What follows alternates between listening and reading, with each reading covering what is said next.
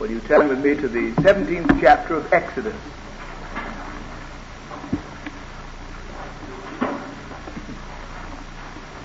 The 17th chapter of Exodus.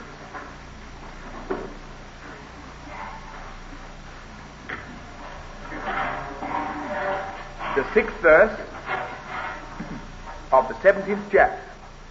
Behold, I will stand before thee there upon the rock in Horeb, and thou shalt smite the rock, and there shall come water out of it, that the people may drink. And Moses did so in the sight of the elders of Israel. God has just brought his people out of Egypt under the hand of Moses through the Red Sea, as Paul puts it in the 10th chapter of the first epistle to the Corinthians, baptized into Moses, going with him into the place of death, that out of the place of death, by God's divine intervention, they may be raised to be poised upon the threshold of a new life. Beautiful picture that God gives us in the Old Testament of our identity with the Lord Jesus in his death and with him in his resurrection. And reminding us again in this beautiful picture of the smitten rock from which flowed the water that spelt life, of the terms of their redemption. The smitten rock. The lamb slain without blemish, a bone of whose body was not to be broken, whose blood by faith was painted upon the doorpost and the lintel. Beneath this sign of the shed blood of the unblemished lamb, they came out. A picture reiterated in this way in terms of the smitten rock. So this speaks of a redeemed people whom God has brought out of Egypt. Now verse 8. Then, just at this stage, the very threshold of their new life, a redeemed people, then came Amalek and fought with Israel in Rephidim. This morning, we saw that the atoning death of the Lord Jesus as the Lamb slain from the foundation of the world without blemish, a bone of whose body was not broken upon the cross, through his death and vicarious suffering, laid the foundations upon which a holy God could receive us to himself without doing violence to his own righteousness. That the moment that you and I claim redemption through the shed blood of Christ, we become accepted in the beloved. And immediately we are told in the 13th verse of the first chapter of the epistle to the Ephesians that this transaction of faith is sealed with the Holy Spirit of promise, the earnest of our redemption, the foretaste, the down payment, God's guarantee that we have been accepted in Christ is the restoration to us of his divine Spirit. So Paul says in Romans chapter 8 and verse 14, they that are led by the Spirit, they are the children of God. 4 verse 9, if any man have not the Spirit of Christ, he's none of his. But we saw also this morning that just so soon as the Holy Spirit is restored to the human spirit, his office is to re-invade the soul, re-establish the sovereignty of the Lord Jesus in the area of your mind, your emotions, and your will, so that your whole human personality might become available to him who inhabits your redeemed humanity, your body becoming the temple of the living God. But just so soon as the Holy Spirit seeks to re-establish the sovereignty of Christ, there is immediate resistance on the part of the flesh. For the flesh lusteth against the Spirit, and the Spirit against the flesh. As it were, standing astride your pathway, on the threshold of your new life as a redeemed sinner, is Amalek. And Amalek here is a picture of the flesh, the sin principle of satanic origin that at all costs will seek to bar the onward pathway of God's redeemed people through the wilderness into the land of promise, Canaan, which is not heaven, but which speaks of the Spirit-filled life, the celebration of the victory of Christ in His redeemed people. Canaan is never anywhere in the Bible heaven. It's only heaven in your hymn books. But never take your theology from your hymn books. Canaan speaks of heaven. It does not speak of heaven. Canaan speaks of the plenitude of provision that God made for a redeemed people. Remember, if Canaan is heaven, then Moses is in hell. He died in the wilderness. But he's not. I'm expecting to meet him.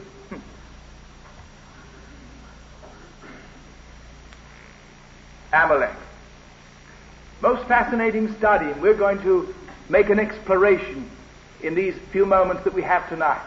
Of necessity, to get the broad panoramic picture, we shall need to travel pretty fast. But I want you to be fascinated tonight with the Word of God itself in its amazing, relentless consistency. The Bible comes to life when we begin to understand through the Spirit the language that it speaks. And you will discover especially that the Old Testament will become very much richer as you learn to understand the language that the Holy Spirit uses. Then came Amalek and fought with Israel in Rephidim. And Moses said unto Joshua, choose out men and go out, fight with Amalek. Tomorrow I will stand on the top of the hill with the rod of God in my hand. So Joshua did as Moses had said to him and fought with Amalek. And Moses, Aaron, and Hur went up to the top of the hill, and it came to pass, when Moses held up his hand, that Israel prevailed. And when he let down his hand, Amalek prevailed. He commissioned Joshua to go and fight with Amalek. But in the meantime, he took the rod of God, went up into the mount, and so long as the rod was held high in his hand, Joshua prevailed. The moment the rod was lowered in his hand, Amalek prevailed. In other words, the issue of the battle between Joshua and Amalek had absolutely nothing to do with Joshua. It depended wholly upon the appropriation by faith of a victory already given. This is signified by the rod in the hand of Moses. Turn back a few pages to the 4th chapter, and you will see that after God had commissioned Moses to be the means in God's hands of bringing his people out of Egypt, Moses answered verse 1 and said, behold, they will not believe me. Chapter 4, verse 1. Nor hearken unto my voice, for they will say, the Lord hath not appeared unto thee. And the Lord said unto him, what is that in thine hand? And he said, a rod. He said, cast it on the ground. And he cast it on the ground, and it became a serpent. And Moses fled from before it. And the Lord said unto Moses, put forth thine hand, take it by the tail. And he put forth his hand and caught it, and it became a rod in his hand. God said to Moses, what's that in your hand? A rod. Right, throw it on the ground. It became a serpent, and he fled. God said, don't run away from him. Turn round and face it.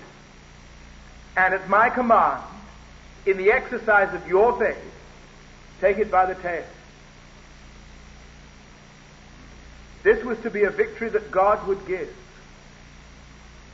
And when he took it by the tail,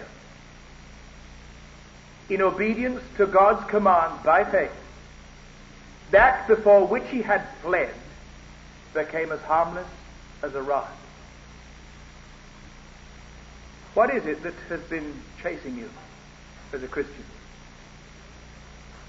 What is it from which you have been fleeing all your days as a Christian? God says there is victory for you. Stop running away. Turn round and take a victory that I will give you. I had a letter from one of my colleagues just yesterday, and he lamented the number of Christians whom he found fighting a battle already lost, instead of enjoying a victory already won. There are countless Christians fighting a battle that is already lost, trying in the energy of the flesh to overcome sin. That is a battle that you can fight all your days, but I can tell you now, it is a battle that has already been lost. Instead of accepting in the person of the Lord Jesus a victory that he has already won. Now, this is the significance of the rod. And victory over Amalek, victory over the flesh, is not to be attained, but to be received. Galatians chapter 5 says, walk in the Spirit, and you will not fulfill the lust of the flesh. What does it say? Walk in the Spirit. Galatians 5:16. And ye shall not fulfill the lust of the flesh. No matter what it is that chases you, if you walk in the Spirit you can turn round, face your enemy, take him by the tail, and find him helpless and harmless in your hand. In other words, you take a victory. As you walk in the Spirit, you assume victory over the flesh. Now, the devil inverts this, as he will invert all truth if he can, to turn it into a lie. What the devil has been saying to many of you is this: don't fulfill the lusts of the flesh, and then you will walk in the Spirit. Isn't that what some of you have been trying to do? You have been trying not to fulfill the lusts of the flesh in order to walk in the Spirit. In other words, you are fighting a battle already lost. What God says to you is this: walk in the Spirit, and you will not fulfill the lusts of the flesh, for you will then be enjoying through the Spirit a victory already won. As you take every step in an attitude of total dependence upon the risen Lord who indwells you in the power of his divine Spirit, he celebrates in you his victory already won over sin and death and hell and the flesh. And so as Moses held the hand high, a picture of the appropriation of faith, Joshua prevailed. The moment he lowered his hand, Amalek prevailed. And Joshua discomfited Amalek, Exodus 17:13, and his people with the edge of the sword. And the Lord said unto Moses, write this for a memorial in a book, and rehearse it in the ears of Joshua. For I will utterly put out the remembrance of Amalek from under heaven. And Moses built an altar and called the name of it Jehovah Nissi, the Lord my banner. For he said, because the Lord hath sworn that the Lord will have war with Amalek from generation to generation. God is at war with Amalek from generation to generation. There will never come a day, God says, when I will be at peace with Amalek. There will never be armistice between me and Amalek. There will never be, under any circumstances, the day that dawns when I will come to terms with Amalek. I am at war with Amalek from generation to generation, and will destroy him from under heaven. God says of the flesh, in your flesh dwells no good thing. No flesh will ever glory in my presence. Remember what the flesh is. The flesh is the sin principle of satanic origin that invaded man's soul in the day that Adam fell into sin and forfeited the divine spirit. The flesh is the sin principle of satanic origin that keeps you subservient and makes you the plaything of the devil's whim. It is all that you are apart from what Christ is. That is the flesh. And God is at war with all that you are apart from what Christ is, from generation to generation. Now, is there any legitimate reason why we should call Amalek the flesh? What is the characteristic of Amalek that would give us a legitimate scriptural reason for using him to represent this fallen nature of a fallen man? Well, I want you to turn with me to the 25th chapter of Genesis. Genesis 25, verse 29. And Jacob sowed pottage, and Esau came from the field, and he was faint. And Esau said to Jacob, Feed me, I pray thee, with that same red pottage, for I am faint. Therefore was his name called Edom, a word that means red, as red as the porridge he was eating. And Jacob said, Sell me this day thy birthright. And Esau said, Behold, I am at the point to die. And what profit shall this birthright do to me? And Jacob said, Swear to me this day. And he sware unto him, and he sold his birthright unto Jacob. Then Jacob gave Esau bread and pottage of lentils, and he did eat and drink, and rose up and went his way. Thus Esau despised his birthright. I want you to understand the nature of the birthright. What was the birthright that Esau despised and which Jacob was to inherit? The birthright was this: the promise that God had given in Abraham, that in his seed all the families of the earth should be blessed. That there would be born of him, in his seed, Galatians chapter 3, emphasizing seed singular, as of one, not seeds as of many, Christ. That of his seed there would come one into the world who would redeem man from his lost condition, who would restore man to his true relationship to God, that would make him once more dependent upon the one who alone in him enables him to function as man. This was the birthright, that God was prepared in the person of his incarnate Son to redeem a lost humanity and restore them to their true manhood. And Esau despised it. Esau said, Sunday school stuff. Esau said, I don't need this kid talk. In other words, inherent in Esau was the very spirit of Lucifer, who perpetrated this first basic lie in Adam. You are what you are by virtue of what you are, and not by virtue of what God is. You can lose God and lose nothing. And Esau was the spirit of the devil incarnate. What do I need of a birthright restoring me to my dependence upon God? I am what I am by virtue of what I am. Esau was a man.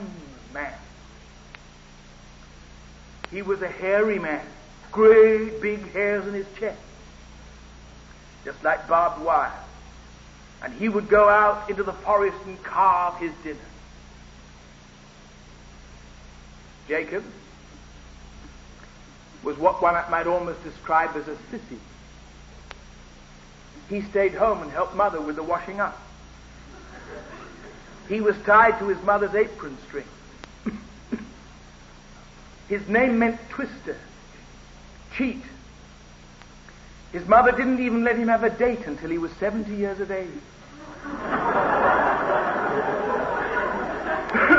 This was Jacob. Esau had no time for any birthright that was calculated to make him anything other than completely self-sufficient and completely independent. And God can do nothing for Esau. God can do nothing for Esau. For the man who is so impressed with what he is apart from what God is in him is beyond repair. You can still maintain this attitude even as a redeemed sinner. And that is why there are some on this campus who will never know God's purpose for their life, nor the fullness of the salvation into which they have been redeemed.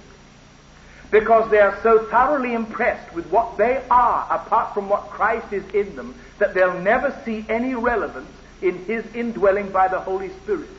And therefore they will always relegate Christ by His Spirit to their human spirits and keep Him locked up, as it were, frustrated in every attempt that He makes to credit them with the adequacy of Christ.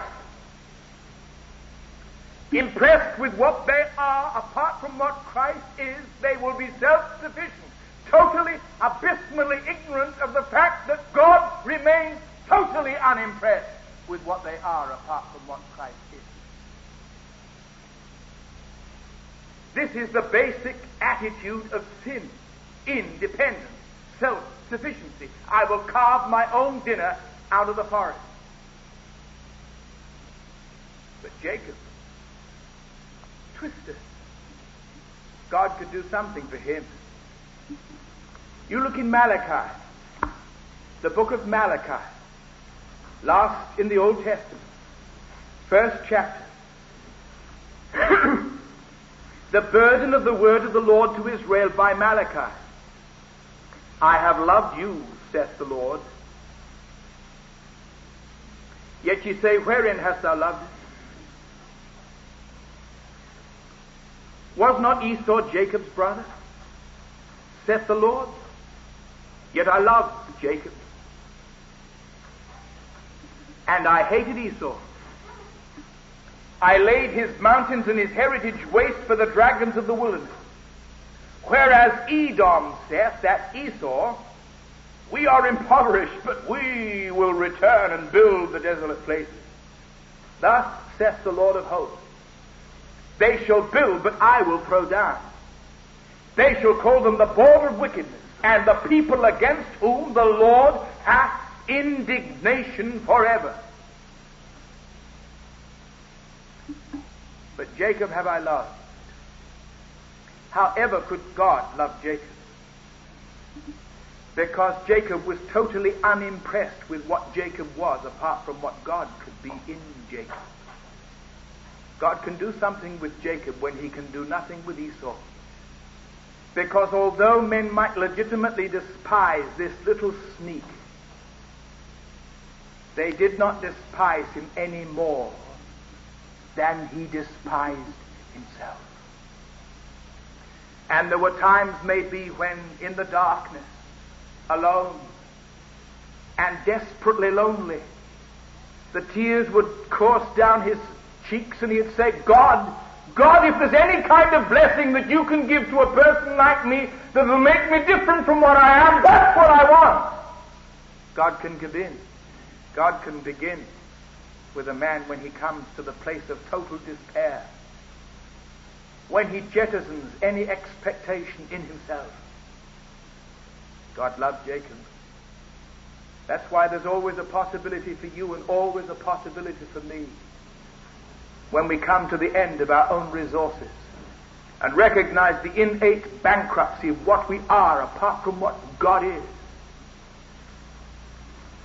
I love Jacob. I hated Esau. Go back a few pages and you'll come just before Jonah and just after Amos, between the two, the book of Obadiah. Just one chapter.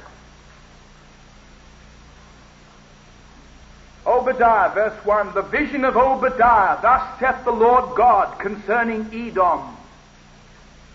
We have heard a rumor from the Lord, and an ambassador is sent among the heathen. Arise ye, and let us rise up against her in battle. Behold, I have made thee small among the heathen. Thou art greatly despised. The pride of thine heart hath deceived thee. Thou that dwellest in the clefts of the rock, whose habitation is high, that saith in his heart, who shall bring me down to the ground? Though thou exalt thyself as the eagle, and though thou set thy nest among the stars, thence will I bring thee down, saith the Lord. This is the spirit of Esau. I'll set myself like God above the stars. Birthright? Birthright? Who wants a miserable birthright? I am what I am by virtue of what I am, and I'm very impressed with what I am. Apart from what God is, you can keep your birthright. So God kept it and gave it to Jacob, whom he loved. And there came a day in the school of despair when Jacob wrestled with God And God said to Jacob, "What's your name? What's your name?" And he said, "My name is Cheat, Sneak, Twister. That's my name." God says, "That's all I've been waiting for." In the day a man is prepared to call himself what he is, God can change his name. In the day that you're prepared humbly to call yourself what you are, God will change your name. And that day Jacob's name was changed to Israel, Prince of God. Bethel, where he first met God, the house of God. Peniel, where he wrestled and prevailed, the face of God. Israel, Prince of God. House, face, Prince of God. Well, you say, what's this to do with Amalek? Genesis 36.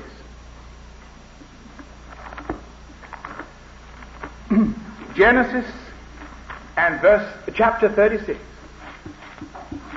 Verse 8.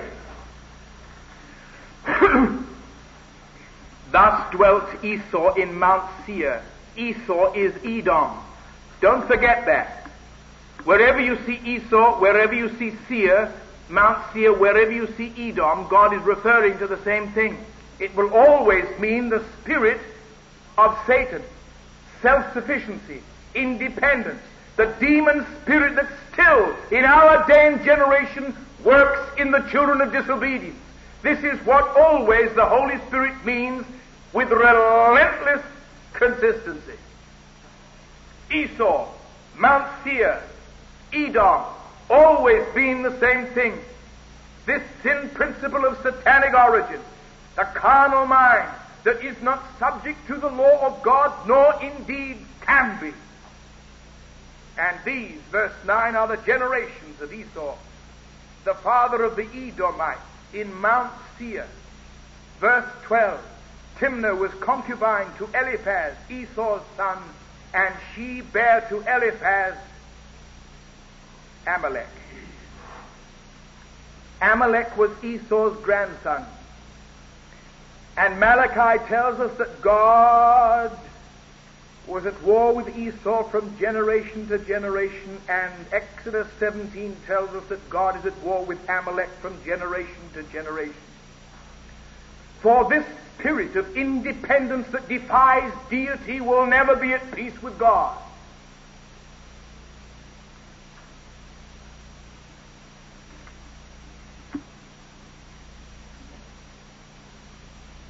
You look at verse 31. These are the kings that reigned in the land of Edom before there reigned any king over the children of Israel. There are kings in Edom before there is a king in Israel. For you and I are born by nature the children of wrath. And there are kings in the kingdom of Edom, the flesh, long ever before there is God's king in the kingdom of Israel. This is spiritual chronology. There is always Cain before Abel. There is always Esau before Jacob. There is always Saul before David.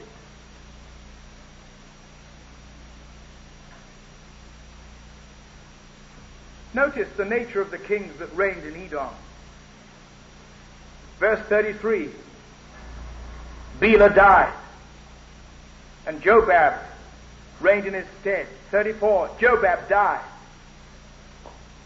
Husham reigned in his stead. 35, Husham died. Hadad reigned in his stead. Verse 36, Hadad died. Samlah reigned in his stead. Verse 37, Samlah died. Saul died. 39, Balhanan died.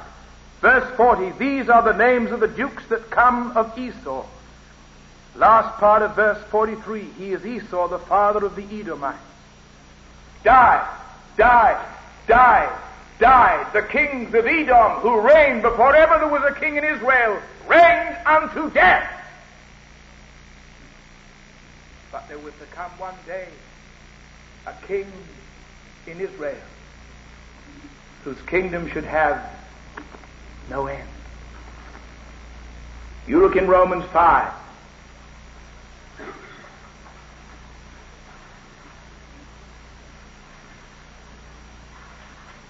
Verse 17. Romans 5:17. If by one man's offense death reigned by one, much more they which receive abundance of grace and of the gift of righteousness shall reign in life by one Jesus Christ. Verse 21, that as sin hath reigned unto death, even so might grace reign through the righteousness unto eternal life by Jesus Christ our Lord. Numbers chapter 24.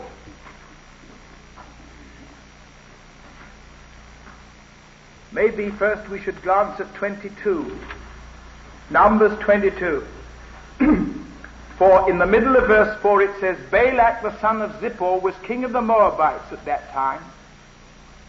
And he sent messengers therefore unto Balaam the son of Beor to Pethor, which is by the river of the land of the children of his people, to call him, saying, Behold, there is a people come out from Egypt. Behold, they cover the face of the earth, and they abide over against me. Come now, therefore, I pray thee, curse me this people, for they are too mighty for me. Peradventure I shall prevail that we may smite them. And Balak, king of the Moabites, asked Balaam the prophet to curse God's people Israel. Chapter 23, verse 7. Balaam took up his parable and said, Balak the king of Moab hath brought me from Aram out of the mountains of the east, saying, Come, curse me Jacob. Come, defy Israel, the prince of God. How shall I curse whom God hath not cursed? How shall I defy whom the Lord hath not defied? Chapter 24, verse 15. He took up his parable and said, Balaam the son of Beor hath said, the man whose eyes are open hath said, he hath said which heard the words of God, and knew the knowledge of the Most High, which saw the vision of the Almighty, falling into a trance, but having his eyes open. Now he speaks prophetically. I shall see him, but not now. I shall behold him, but not nigh. There shall come a star out of Jacob, and a scepter shall rise out of Israel. This is the birthright. Verse 18. Edom shall be a possession. Seir also shall be a possession for his enemies. Israel shall do valiantly. Out of Jacob shall come he that shall have dominion. Keep your finger there. If you like, turn with me to Luke 1.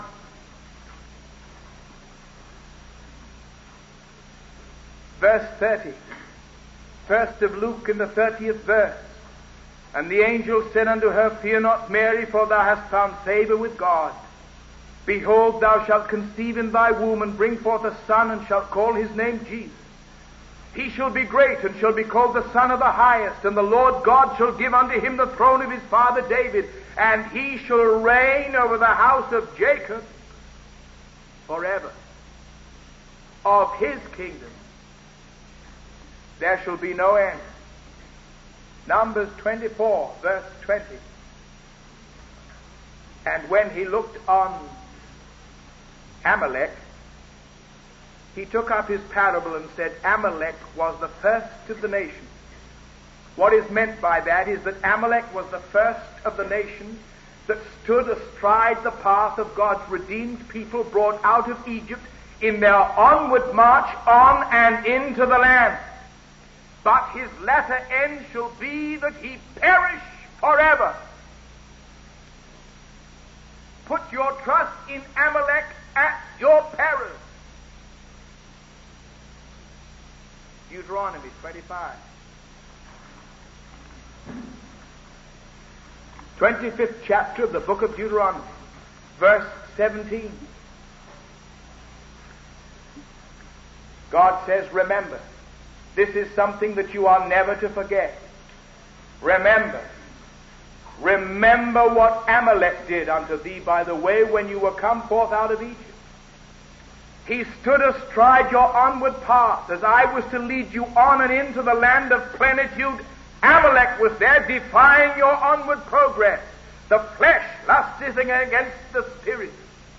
Remember what Amalek did when unto thee by the way when you came forth out of Egypt.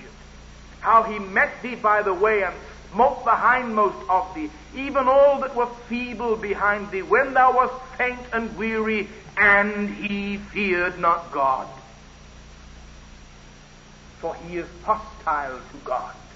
He is not subject to the law of God, neither indeed can be. He is profane. He despises the birthright. Remember what Amalek did. God says there is something that you do not have a right to remember because he has forgotten. God says, I will remember your sin no more. God doesn't say, I will pretend that you haven't sinned. He says, I will remember your sins. But I will remember them in the light of the shed blood of my dear Son. And I will remember your sins, every one of them, but I will remember them no more. For they are as far as the east is from the west. I have put them in the depths of the sea. I have placed them behind my back. Though they were red like crimson, they have become white as snow. Though purple, whiter than wool. God says you do not have the right to remember what I forget. But God says you do not have the right to forget what I remember. And I remember Amalek. 1 Samuel 15. And here we have the tragic story of a promising, lovely young man to whom we are first introduced in the 9th chapter of the same book. Winsome, humble, courteous, charming, of unusual physique, and who ultimately is appointed king. But he was a man who ruined his life and died a bitter, disappointed old man because he forgot to remember. 1 Samuel 15. Samuel also said unto Saul, the Lord sent me to anoint thee to be king over his people, over Israel. Now therefore hearken thou unto the voice of the words of the Lord. If you are to be my earthly people's king, then you must know God's mind and execute God's judgment. Verse 2, thus saith the Lord of hosts, I remember what I told you never to forget. I remember that which Amalek did to Israel. How he laid wait for him in the way when he came up from Egypt. Now go, smite Amalek, utterly destroy all that they have, and spare them not. Slay both man, woman, infant, suckling, ox, sheep, camel, and ass. There is absolutely no salvageable content whatever in Amalek. And so got to remember. For he smote the Amalekites, verse 7.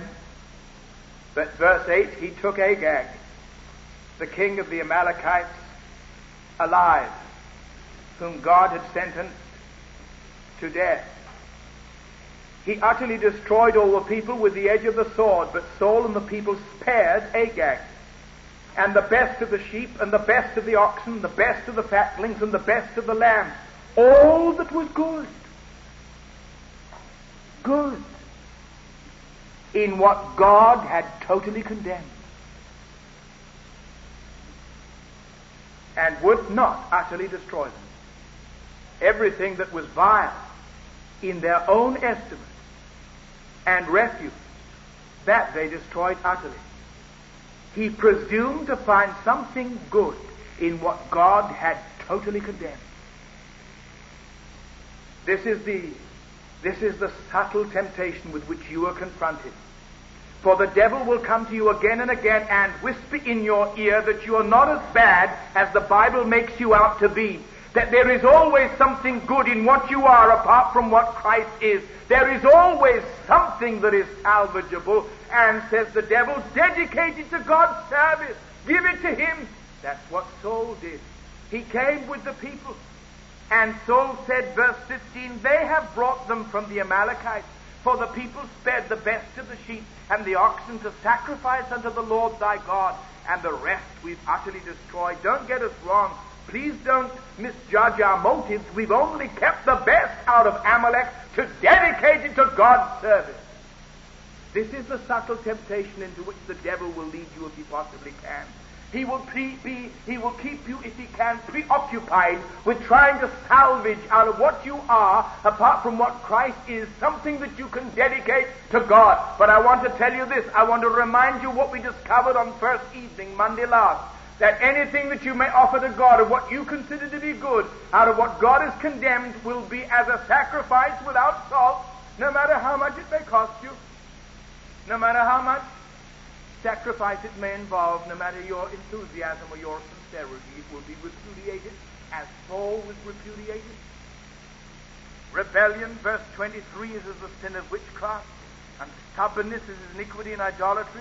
Because thou hast rejected the word of the Lord, He hath also rejected thee. If you presume to find something good in Amalek, whom God hath totally condemned, God says, I will reject you.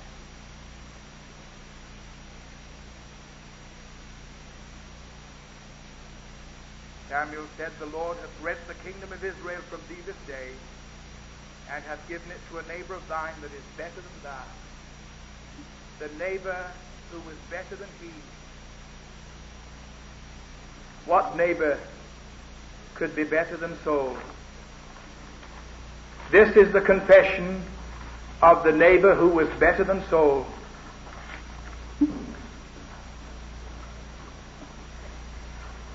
Have mercy upon me, O God, according to thy loving kindness. According unto the multitude of thy tender mercies, blot out my transgression. Wash me thoroughly from mine iniquity and cleanse me from my sin. For I acknowledge my transgressions, and my sin is ever before me. Against thee, thee only have I sinned and done this evil in thy sight. That thou mightest be justified when thou speakest, and be clear when thou judgest. Behold, I was shapen in iniquity. In sin did my mother conceive me. Purge me with hyssop, and I shall be clean. Wash me, and I shall be whiter than snow. Create in me, O God, what I don't have, a clean heart. Renew within me what I don't possess, a right spirit. I'm rotten through and through. This was the confession of the neighbor who was better than Saul. For God can do nothing with a man who presumes to find something good in what God condemned, Amalek.